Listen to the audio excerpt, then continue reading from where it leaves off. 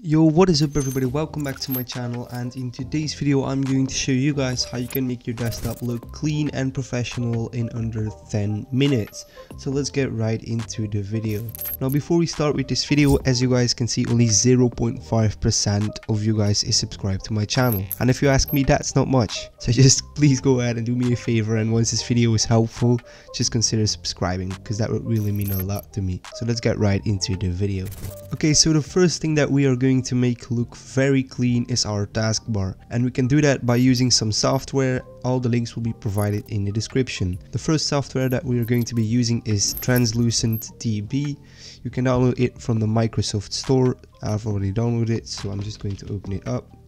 And once you open it up, you want to go ahead and head over into your system applications over here, then right click on this, and here you have some settings. Now once you hover over desktop, you can choose what you want it to look like. You can choose it to be normal, you can make it look blurred, it's up to you. Just choose what you want, and there's some other settings. I do recommend enabling normal on maximized windows, since it looks kind of glitchy when you put it on clear or blurred. It's up to you, just do what you want, just mess with the settings and look what's the best for you.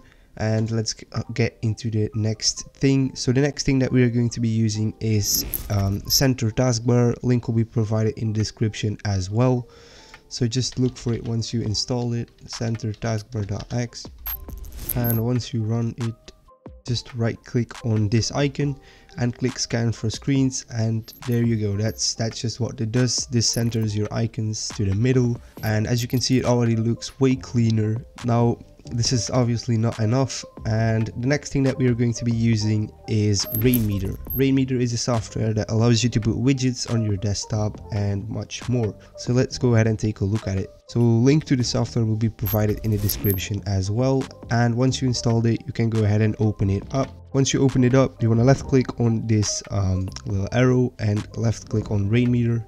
Now in here you won't have much, so you can install them and you can download them from Google and then install them, and then in here you can apply them. So a link to a site where you can find countless amount of widgets will be provided in the description. Now let me show you guys some of these, and the best one in my opinion is this analog clock. So once I load this, as you can see, I have this clock in the middle of my screen.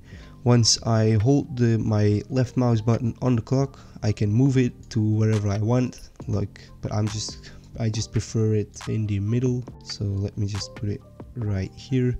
Then you want to right click on it, click settings, and make sure to check save position and uncheck draggable if you think that you place it on the right place. So as you can see now, I cannot move it. Then go ahead and right click it once again, go over onto settings and then position, and make sure you set this to on desktop, because otherwise it will just go over other applications as well, and we don't want that. We only want it to be on our desktop. So just make sure that this is on your desktop. And now let's take a look at some other widgets. Another one that is pretty nice is FizzBubble. This is a audio visualizer, so let's load this one, and now let's play some audio. For example, this volume. As you can see, there's this nice visualizer. You can move this visualizer as well to where you want it. Look, I can move it. So now it's only a half circle, but we can make it a full circle if we play like a song or something. So let's just have a look at how that looks.